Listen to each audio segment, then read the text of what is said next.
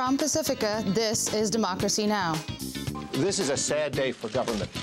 It's a very sad day for Illinois government. Governor Blagojevich has taken us to a truly new low.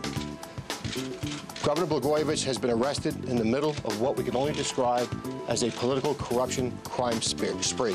Illinois Governor Rod Blagojevich is arrested on staggering corruption charges, including allegations that he tried to sell the Senate seat vacated by President-elect Barack Obama. We'll get the latest. Then, workers occupying the Republic Windows and Door Factory in Chicago win a victory when Bank of America offers loans to the firm to resolve the pay dispute. We'll be joined by one of the factory workers and a union organizer. All that and more coming up.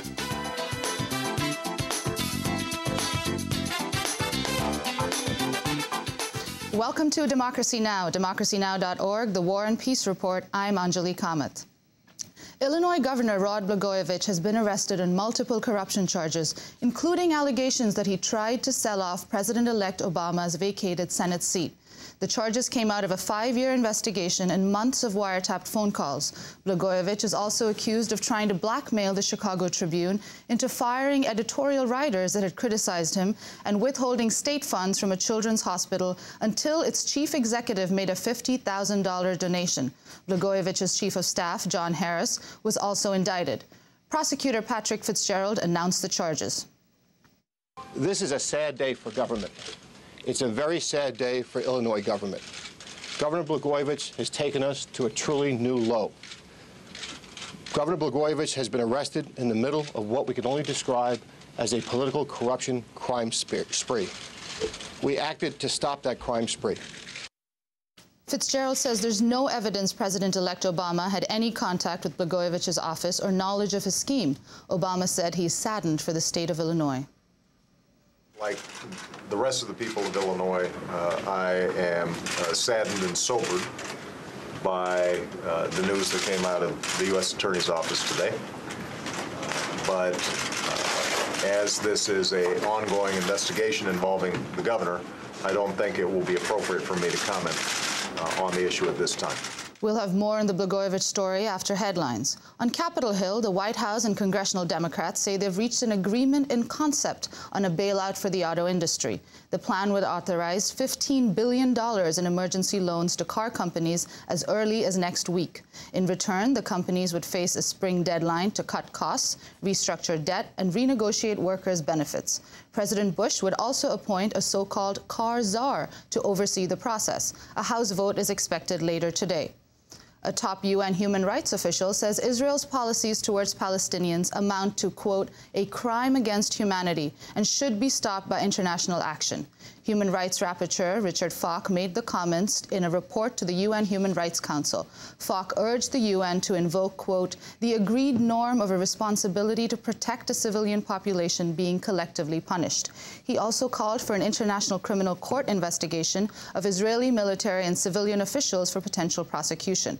Meanwhile, limited numbers of food supplies have begun reaching the Gaza Strip after Israel partially lifted an ongoing blockade.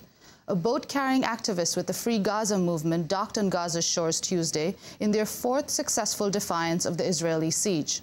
Journalist and activist Eva Jasowicz was among those aboard. I'm delighted to be here because I have been banned from Palestine by the Israeli authorities. I'm a journalist as well, and I think it's really important that journalists write about the situation in Gaza in an independent way, that they are here on the ground with the people, not in fancy hotels, but in the mukhayamat, in the camps, and working with the people. And this is what I'm going to do with Free Gaza. We'll have more from the occupied territories later in the broadcast. In Afghanistan, at least 6 Afghan police officers have been killed in an errant U.S. bombing. The Pentagon says U.S. forces mistakenly fired on the officers, thinking they were Taliban fighters. Another 13 people were wounded in the attack. The United Nations is warning rising food prices are pushing more people into hunger worldwide. A new report from the UN's Food and Agriculture Organization says another 40 million people became, quote, food insecure this year, bringing the total to just under 1 billion. On Tuesday, UN Food Chief Jacques Diouf said his agency's appeal for $30 billion in emergency food aid pales before other spending priorities. So $30 billion is nothing compared to the subsidies and support to agriculture in OECD countries. It is nothing compared to the arms, but it is nothing compared to the billions of dollars that are being spent in all developed countries to face the financial crisis. Therefore, the question is, what is the priority? Is it 923 million people who do not have the most basic of the human right, the right to exist, which requires that they eat? We eat 3 times a day. Diouf went on to urge President-elect Obama to convene a global food summit aimed at surpassing current hunger reduction goals.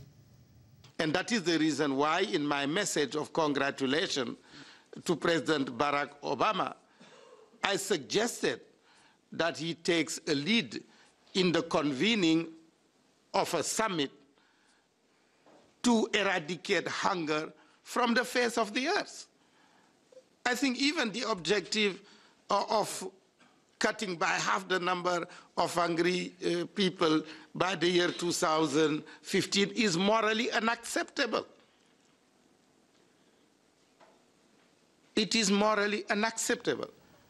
The Democratic chair of the House Intelligence Committee is urging President-elect Obama to retain the Bush administration's top intelligence officials and some of its most controversial interrogation tactics after taking office. Congressmember Sylvester Reyes of Texas says he wants Director of National Intelligence Mike McConnell and CIA Director Michael Hayden to stay on for at least 6 months after Obama's inauguration. On the campaign trail, Obama was critical of the Bush administration's authorization of torture and prisoners in the so-called War on Terror and vowed changes at the nation's intelligence agencies. The Pentagon's Inspector General has concluded military planners under then Defense Secretary Donald Rumsfeld ignored warnings that could have prevented a large number of U.S. military deaths from roadside bombs in Iraq. Acting Inspector General Gordon Heddle says the military knew for years the bombs would threaten U.S. troops, but choose not to seek out safer vehicles. Explosive devices are the top cause of U.S. troop deaths and injuries in Iraq, with more than 25,000 reported incidents.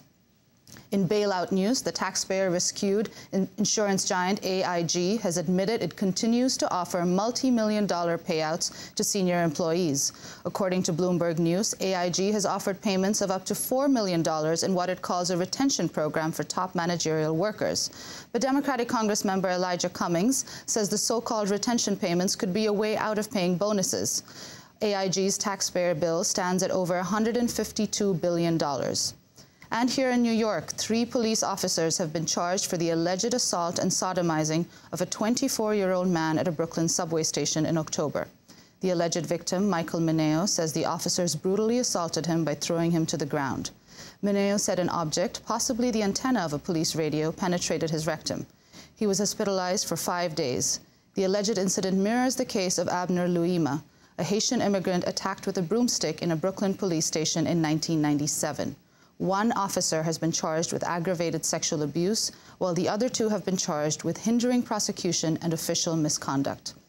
And those are some of the headlines. This is Democracy Now!, democracynow.org, The War and Peace Report. I'm Anjali Kamath with Sharif Abdel Quddus.